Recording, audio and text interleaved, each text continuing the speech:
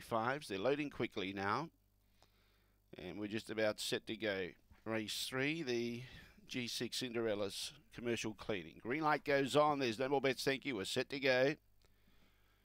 Away in racing, beginning well, was Magic Chariot, found the lead. Away a little bit better was Emily Burnout. It's only 6 lengths from the leader and pulling to the outside, but in front of it was Emily Starr, who's chasing out after this leader. Winding up was Free Fallen. Around the outside was Emily Burnout. Then in turn behind those, we've got Getting Tired, Burning Vixen, and He's a Burner. But in the meantime, going to the lead is Emily Starr, and Emily Starr goes on to beat Magic Chariot. Third placing was Free Fallen.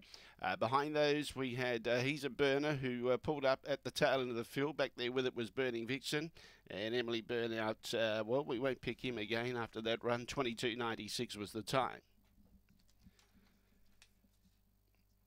5 to 8, the judges' numbers. Fourth goes to 7.